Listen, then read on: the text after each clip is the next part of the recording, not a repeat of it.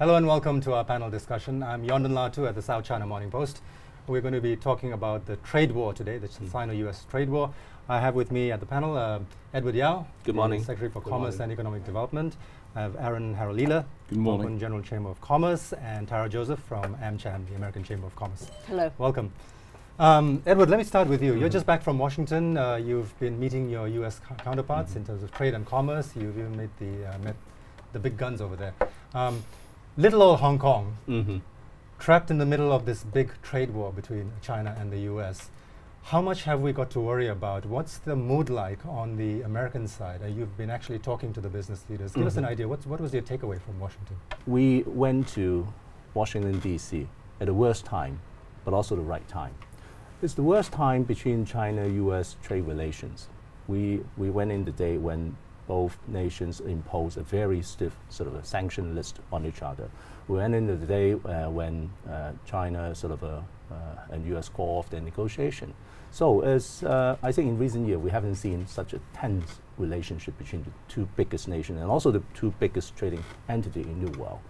But it's the right time for Hong Kong because, well, the Hong Kong message very often got forgotten, ignored, and sometimes brushed aside. So it's nothing better than we as a group, including American business interests in Hong Kong, local major chambers, joining the government, knocking on the door, telling that, well, little Hong Kong, as you said, has a role to serve.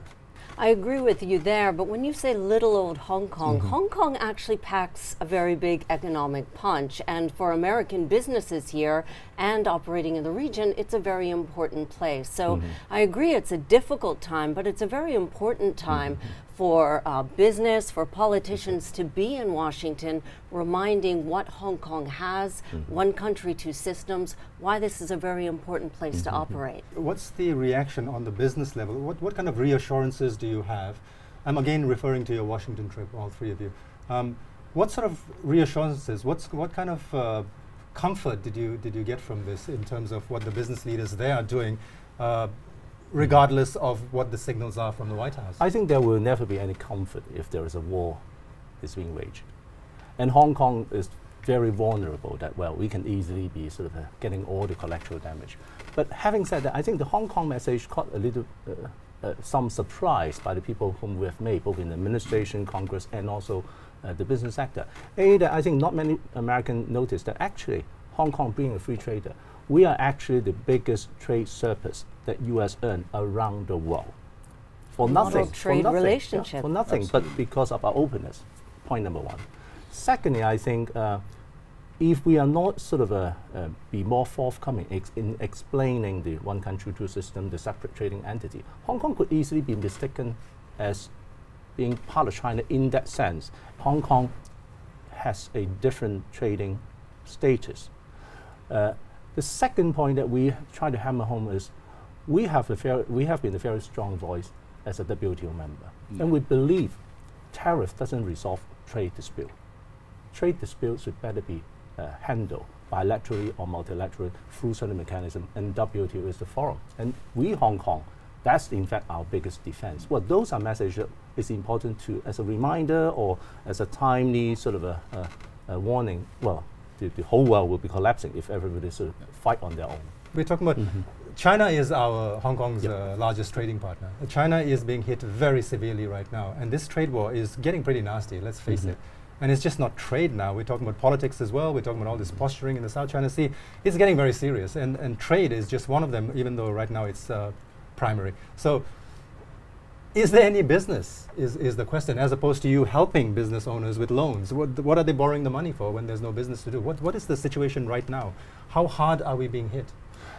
If you look at the figures, even since the starting of the so-called trade war, all the indicators still moving north.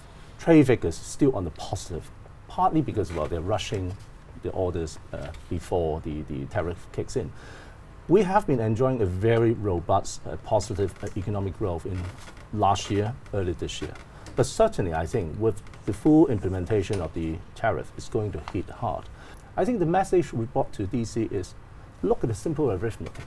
25% tariff would not help to bring trade balance. Because, well, that 25% would not be swallowed only by one party. Look at the production line today. How many producers can claim over double-digit profit margin? Nor the trader. So eventually, who is going to bear that cost? And if at the consumer end they bear the cost, and knowing China and US are the biggest trading partner, they are the drive engine of trade and global economy. If they slow down, Hong Kong would also get hit. So Aaron, so you're the head of the largest business group in Hong Kong, right? So, following up from what you just said, give us an idea of right now, Yes. businesses in Hong Kong and all your members, how are they doing vis-a-vis the trade war? So they're doing fine, actually. What they're very concerned about is the uncertainty. I mean, at the moment... Right now, they're not suffering? Right now, they're not suffering because they're front-ending a lot of their orders, but they're actually not investing at the moment, and that's quite difficult. The problem with tariffs is twofold. It's a blunt instrument to address other problems, and secondly, there's just no certainty on them. If the tariffs were to increase from 10% to 25%, people would start to cut their costs. Interest rates, we're living in an interest rate rising environment. Maybe they'd start to look at layoffs. Certainly their margins are going to decrease. Now that's going to affect the end consumer because they're just going to pass on their costs to the end consumer. So take, for example, the exports into America. The American consumer is going to suffer. Has any of your members, have any of them indicated to you yet that they may have to fold at this rate, or not lay at off this people, stage. anything of that sort? I mean, the 10% at the moment, they're not looking at laying off. They said, okay, we could, down the logistic chain, you can actually absorb the 10%. There'll be percentages absorbed all the way down. 25% is very So that's the big difficult. test, when the 25 kicks in. Correct. Certainly. Correct. Okay.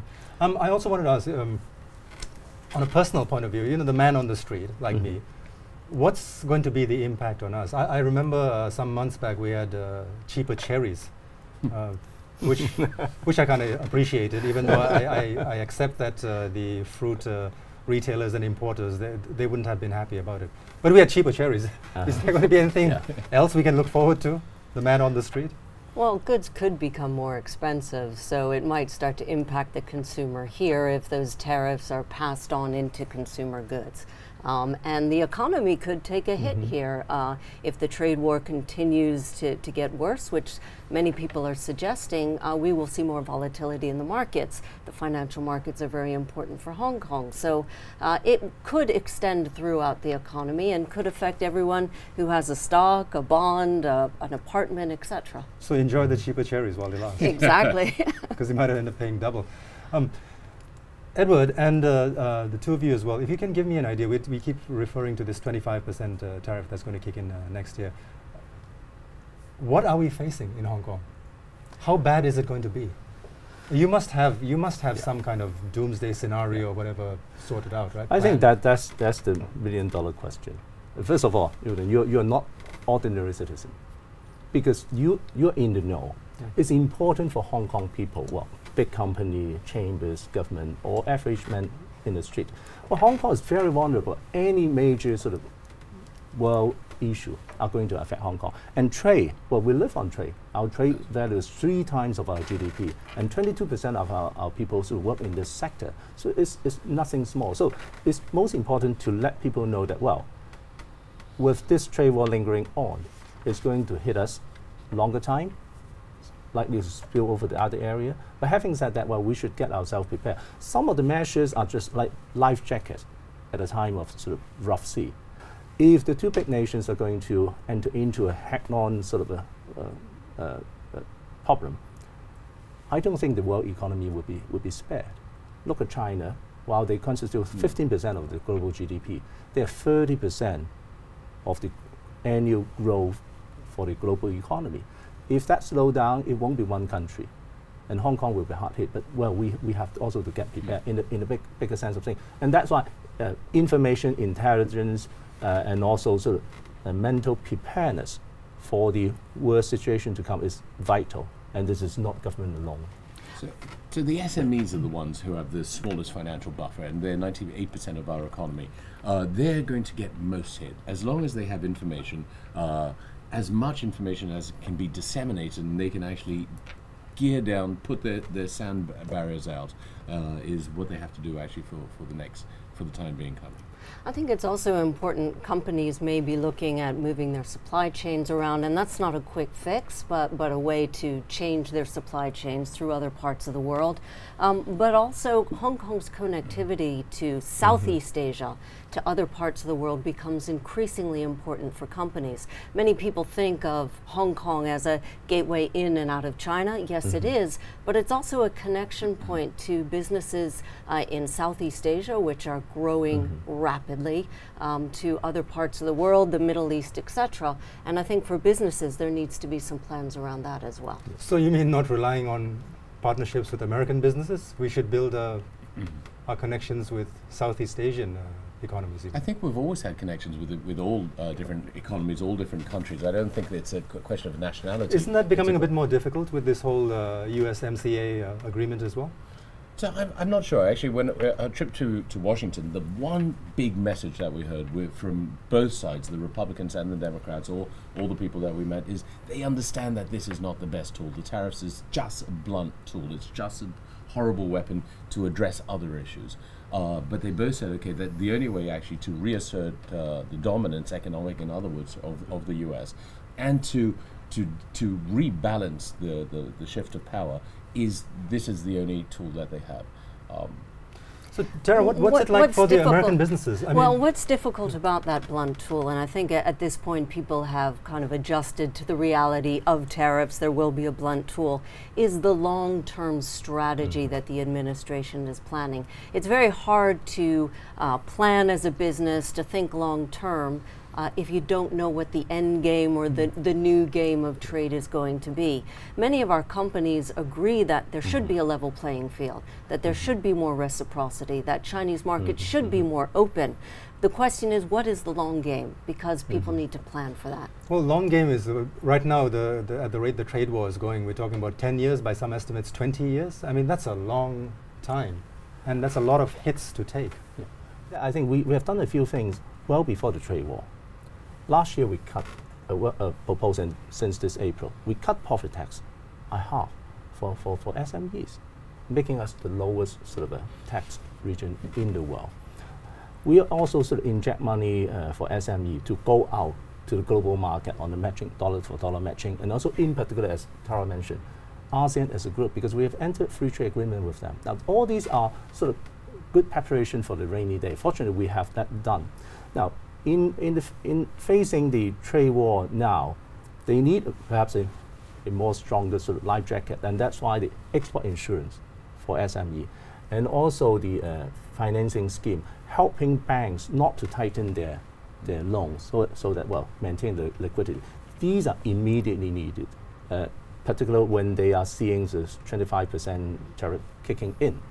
Now, but more importantly is how we position Hong Kong. Hong Kong never positioned ourselves to a single market. And looking back the last 20 years, US, if we talk about trading bloc, US has come down from number 2 20 years ago to number 4, superseded by ASEAN and EU as a group. Now, this is not by our own deliberation. It is as a result of who would like to trade with Hong Kong and through Hong Kong. But we like American as much as all other trading partners. The reason why Hong Kong maintained as the global 7th largest trading entity in goods is by our belief and practice of free trade. And that's common to all. That is a common platform for all. And there's no reason why American, Chinese, or others should not seize this opportunity, even at a time of difficulties. Yeah, but there is a president in charge who is very much in charge and who's very much calling the shots, who has upended free trade. He's not into free trade. He's made it very clear. So we can wish for free trade all we want, but the White House doesn't want it. Well, of course, that's for the American to say, but in a global community like today, well, look at this forum. We have businessmen from Hong Kong, from US, from government. I think this common belief is not dictated by a government. It is the consensus by people who practice trade, not just in Hong Kong, but in the global economy. So are you saying that on the one hand, the US government, the Trump administration is, the America First policy, free trade, everything, they're willing to upend it. So you're saying, but on the business practical level, business leaders appreciate the importance of free trade, and they're going to keep it going, and they're working around it? Is Of that? course, business leaders value free trade. And one could say that potentially the administration in the United States wants to level the playing field, that the trade relationship is not even. It's not necessarily saying it wants to close trade. You agree with that, do you? That it's not even right now. You need some kind of adjustment. Well, I think in any trading relationship, there is an imbalance. That's just the nature of trade. An imbalance that justifies an all-out trade war? So there's the incumbent administration in the White House at the moment that has a policy, but as you know, administrations come in and out. But businesses six more years. Very possibly, very possibly. But trade and business actually outruns politics to a great degree. So I will just wrap up by, I'm going to ask you all to reach into your mysterious bags for your crystal balls and predict, do some kind of prediction. I'm talking about, what are we looking at, say, in the short term, which is, say, about a year, the year ahead right now, and then a longer term, say, maybe in the next 5 to 6 years? What are we looking at Hong Kong-wise with the trade war that's going on right now? This is likely to play long, and also that's why we need to prepare for the worst. And perhaps it may get worse before it gets better. But I don't think the business world will just give up. I think the business world, the international community in Hong Kong, together with government, will still be sort of singing this very important song that, well, here in Hong Kong, we see a barrier-free global trade remain the drive engine for the world. And if that's the case, we should not be the single voice. We should continue to spread that message, to knock on people's door, and use Hong Kong to demonstrate this. I've been surveying our membership regularly, and two things really stand out to me in terms of looking towards the future. The first is people do think the next 6 months to a year are going to be tough and get tougher. We are expecting turbulent times ahead. However, our membership is also saying they're not pulling their investments out, and also their investments in China, they're not pulling their investments away. So that to me shows that in the long term and beyond the turbulence, there really is a sense, A, Asia's important, B, Hong Kong is an important place to do business. It's not time to abandon ship. I think it's a difficult environment. Exports will decrease by 50% from 6%. The forecast is next year should grow by 6%. That will probably be slashed to about 3%. It's interest rising environment. Banks are tightening their credit. Actually, we're very thankful to the government actually for giving the insurance, for helping SMEs with their financing stability. What we need in this day and age is a little bit of stability and a lot of information. I guess I'm the only pessimist on this panel, so I hope what all of you say does come true. And that's all we have time for. Thanks very much for joining us, and thanks for watching. We'll see you again next time. Thank you. Thank you. Thank you. Thank you. Thank you.